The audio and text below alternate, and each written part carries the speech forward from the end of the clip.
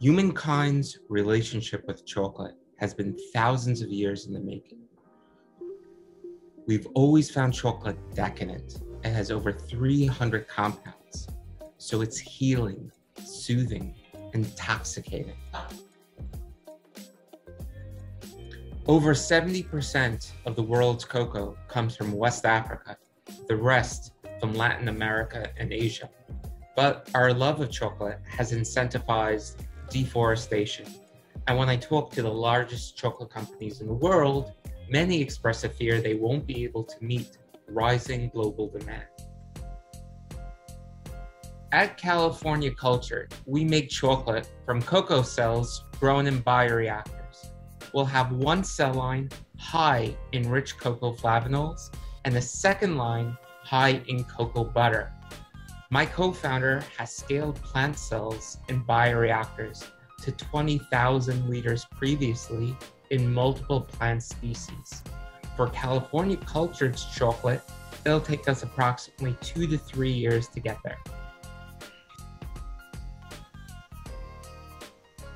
The magic, just like everything else cell-based, is in the media. Because we're making food, we can't use synthetic chemical growth stimulants like 2,4-D or IAA. We discovered a combination of natural plant hormones, and not only do they work 2 times better than synthetic stimulants. So our go-to market, our early revenue, will be in rare, intense flavanols, which the cells naturally make, which we'll purify into an extract for $200 a gram.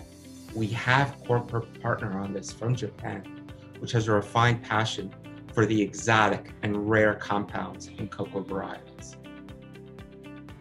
In chocolate, the premium and super premium categories have exploded. Chocolate reflects its terroir, absorbing compounds from its soil. We're engineering this terroir right here in our lab in Davis, California. And we're going to take chocolate to a new level of sustainability, a new level of ethics, and a new level of flavor. This right here is our very first bar. And I want to dedicate it to our kids, our team, and to our planet.